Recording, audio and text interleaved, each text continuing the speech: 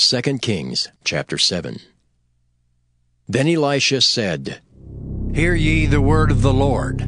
Thus saith the Lord, Tomorrow about this time shall a measure of fine flour be sold for a shekel, and 2 measures of barley for a shekel in the gate of Samaria.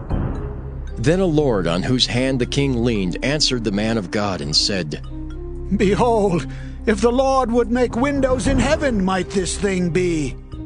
And he said, Behold, thou shalt see it with thine eyes, but shalt not eat thereof.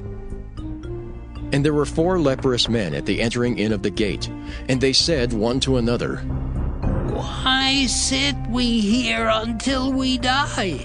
If we say we will enter into the city, then the famine is in the city, and we shall die there. And if we sit still here, we die also. Now therefore come, and let us fall unto the host of the Syrians.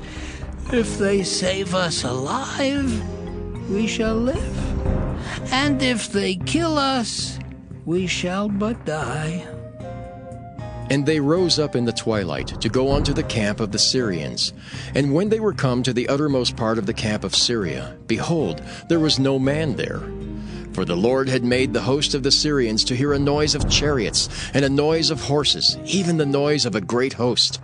And they said one to another, Lo, the king of Israel hath hired against us the kings of the Hittites, and the kings of the Egyptians to come upon us. Wherefore they arose and fled in the twilight, and left their tents and their horses and their asses, even the camp as it was, and fled for their life. And when these lepers came to the uttermost part of the camp, they went into one tent, and did eat and drink, and carried thence silver and gold and raiment, and went and hid it. And came again and entered into another tent, and carried thence also, and went and hid it. Then they said one to another, We do not well. This day is a day of good tidings, and we hold our peace.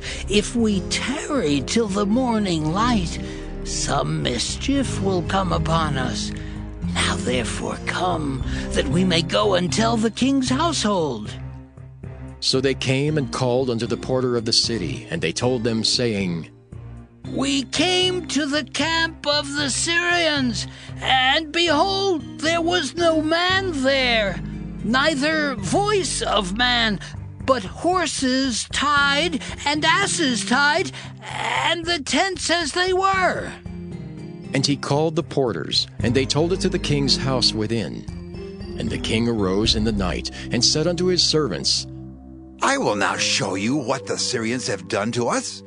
They know that we be hungry. Therefore are they gone out of the camp to hide themselves in the field, saying, When they come out of the city, we shall catch them alive and get into the city. And one of his servants answered and said, Let some take, I pray thee, 5 of the horses that remain which are left in the city. Behold, there is all the multitude of Israel that are left in it. Behold, I say, there are even as all the multitude of the Israelites that are consumed. And let us send and see. They took therefore 2 chariot horses, and the king sent after the host of the Syrians, saying, Go and see. And they went after them unto Jordan, and lo, all the way was full of garments and vessels, which the Syrians had cast away in their haste. And the messengers returned and told the king. And the people went out and spoiled the tents of the Syrians. So a measure of fine flour was sold for a shekel, and 2 measures of barley for a shekel, according to the word of the Lord. And the king appointed the Lord on whose hand he leaned to have the charge of the gate. And the people trode upon him in the gate, and he died, as the man of God had said, who spake when the king came down to him. And it came to pass, as the man of God had spoken to the king, saying, 2 measures of barley for a shekel, and a measure of fine flour for a shekel, shall be tomorrow about this time in the gate of Samaria.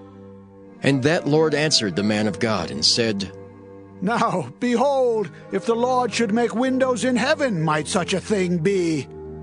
And he said, Behold, thou shalt see it with thine eyes, but shalt not eat thereof. And so it fell out unto him, for the people trode upon him in the gate, and he died.